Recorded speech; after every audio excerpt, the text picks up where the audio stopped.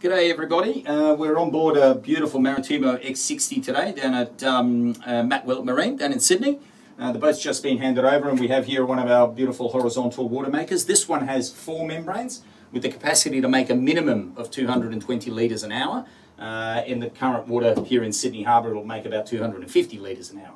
Now, as you can see here, this machine is in standby. We've just finished commissioning it. It's absolutely beautiful. You have a low pressure pump fitted to the machine on the cradle. Obviously the membranes are here ready to go. You have it all here in front of you. But the interesting thing about this machine today is that this one is fitted with a sand filter. So I wanted to show you quickly what happens with our sand filters. This one is over here. The sand filter is fitted with a switch. At the moment it is in production. Okay? The next setting all the way down is flush.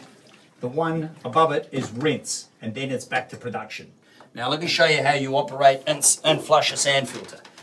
This is the manual override switch for the low pressure pump. If we turn this on, you'll hear the low pressure pump kick in. Let's go.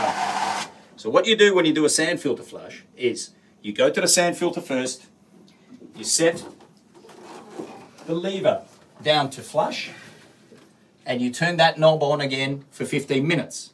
Then you turn that knob off again, switch off the low pressure pump, set the handle to rinse, turn that black dial back on again and rinse for 5 minutes. When that's finished, you turn that off again, put the handle back to product, and your machine is ready to go. And that's it.